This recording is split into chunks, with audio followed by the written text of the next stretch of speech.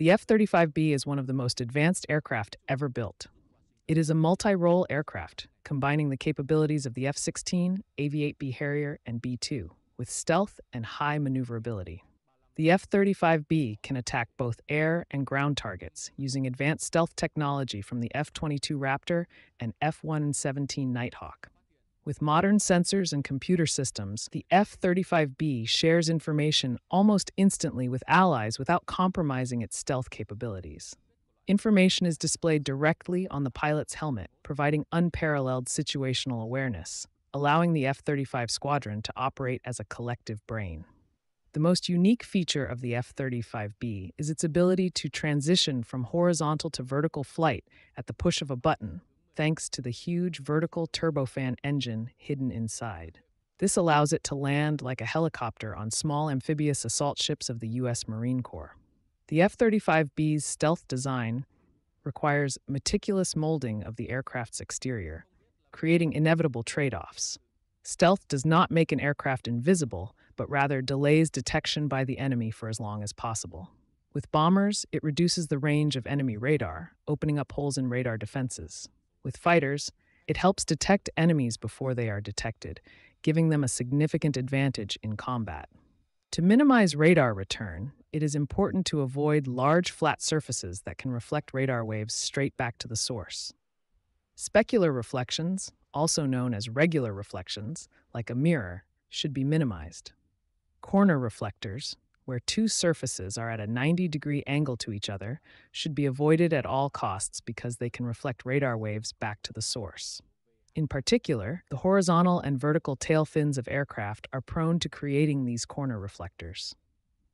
One solution to avoiding corner reflections is to use a V-tail, as on the F-117 Nighthawk. A V-tail can act as both a rudder and an elevator, allowing the aircraft to control both horizontally and vertically. By adjusting the control surfaces in opposite directions, the resulting force can provide yaw control like a vertical rudder. Conversely, when the control surfaces are adjusted in the same direction, they provide pitch control like a horizontal elevator. This design is also used on unique-shaped aircraft such as the Cirrus SF-50, which allows a single small turbofan engine to be mounted on top of the fuselage with the exhaust directed straight through the V-tail. However, combining rudder and elevator control in a single mechanism is not ideal for fighters such as the F-35 and F-22, which require superior control. These fighters have separate, larger control surfaces to ensure maximum performance. The larger the elevator, the greater the ability to control altitude. When a control surface has to perform a dual role, controllability is reduced. In stealth aircraft design, engine air intakes also play an important role in reducing radar signature. Both the F-117 and B-2 have engine inlets mounted on the upper surface of the aircraft, which prevents ground-based radar from bouncing around the inside of the inlet and back to the receiver, and reduces the infrared heat signature. However, this design is not suitable for fighters performing high-angle attack maneuvers.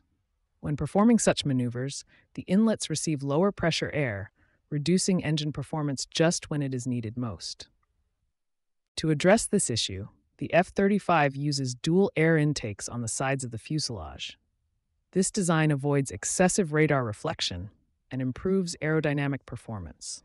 These air intakes are also designed with clever aerodynamic features, such as small ridges along the edges of the air intakes, which play an important role in ensuring that the airflow into the engine is always stable and efficient. Installing these air intakes along the fuselage also comes with some issues, with the turbulent air layer moving along the fuselage, called the boundary layer. This layer of air can reduce engine performance and even cause damage. To address this issue, the F-35's air intake designs are optimized to limit the ingress of turbulent air into the engine, ensuring high performance and protecting the engine from damage. As the turbine spins, it passes through slow and fast airflow, causing cyclic bending, which can lead to fatigue failure. Aircraft like the F-16 have boundary layer deflectors to separate the inlet from the fuselage, but this design increases radar cross-section and drag. Later variants of the F-16 use the DSI supersonic inlet, which creates a compression zone that pushes the boundary layer away from the inlet, reducing drag and radar signature. This design reduces the weight and cost of the F-35 by 30%. The F-35's stealth design focuses on reducing radar signature. Long, sharp edges scatter radar waves in all directions. By serrating these edges, the edge length is reduced, reducing the reflection. On the F-35, the access hatches, ladder doors, landing gear, and internal weapons bays all have serrated edges to reduce radar signature. The F-35 uses flares and advanced decoy systems to counter radar-guided missiles. When the missile tries to lock onto the target, the decoy emitter jams, disrupts, and simulates the aircraft's radar signal to attract the missile. These sawtooth hatches are treated with special radar scattering tape to reduce the return signal. The surface of the F-35 is made of radar-absorbent material, including carbon nanotubes that absorb radar waves from 0.1 MHz to 60 GHz, which is especially effective against surface-to-air missiles such as the Russian S-400. This design makes the F-35 harder to detect, increasing its survivability in combat situations. The F-35 has sharp edges on the nose to break up the rounded shape, unlike the F-16.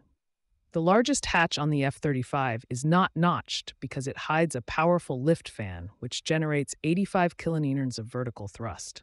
The lift fan acts like a small helicopter, sucking air into the aircraft at a 90-degree angle, so the hatch needs to allow air to pass smoothly without causing turbulence. The F-35 is capable of short takeoffs and vertical landings thanks to a complex mechanical design. When needed, a clutch connecting the engine's extended drive shaft starts to send 29,000 horsepower to the lift fan, while gears rotate in the rear exhaust nozzle. The three-bearing rotating nozzle can change shape to transfer thrust downward, allowing for short takeoffs and vertical landings. For short takeoffs, the center nozzle rotates from 0 degrees to 45 degrees, dividing the engine's power into thrust and lift. This allows the F-35 to operate from short amphibious assault ships such as the USS Macon Island. The minimum takeoff distance is further reduced with the aid of ski jumps on smaller amphibious assault ships. When landing vertically, the last nozzle section rotates to provide a full 90-degree turn. This allows the F-35 to smoothly transition between cruise and vertical flight, with additional control mechanisms ensuring this balancing act is performed correctly. Air from the main engine bypass is also drawn into two scroll nozzles located on each wing to aid in control. The F-35 has guide vanes and liftoff fan doors underneath, which control performance and thrust from 5 degrees forward to 42 degrees aft. This computer-aided control makes the F-35 more stable than the Aviation Harrier. The F-35's F-135 engine, developed from the F-22 Raptor's F-119, is extremely powerful. While the F-22 can produce 156 kilonewtons of thrust, the F-35 reaches 191 kilonewtons. The F-35's engine has a larger fan and auxiliary air duct, making it more efficient at cruise and producing more thrust, but also reducing its top speed to Mach 1.6 compared to the F-22's Mach 2.2. The F-35 is optimized for hover time, not speed, and the additional weight required for vertical takeoff is a challenge. The lift fan weighs 1.2 tons, taking up space and fuel during normal flight. The F-35B's lift fan, with its two counter-rotating titanium blisks, is a feat of engineering, especially since the first stage's blades are hollow to save weight. What sets the F-35B apart is its advanced sensors and computers, along with a head-up display on the pilot's helmet that provides X-ray vision and night vision. Information from sensors around the aircraft is processed and displayed via projectors in the helmet. Under the aircraft is a sensor suite inside a multifaceted box made of expensive sapphire, giving pilots better situational awareness in combat. The F-35 uses special materials such as sapphire, which is both hard and durable, and transparent to a wide range of electromagnetic wavelengths from ultraviolet to infrared. The most important part is the phased array radar in the nose of the aircraft. Unlike conventional mechanical radars, the F-35's phased array radar has 1,600 small antennas, each antenna being a slot in a metal plate. These antennas emit radar waves at the same time, creating constructive or destructive interference. Constructive interference increases the amplitude of the wave, while destructive interference cancels the wave, similar to noise-canceling headphones.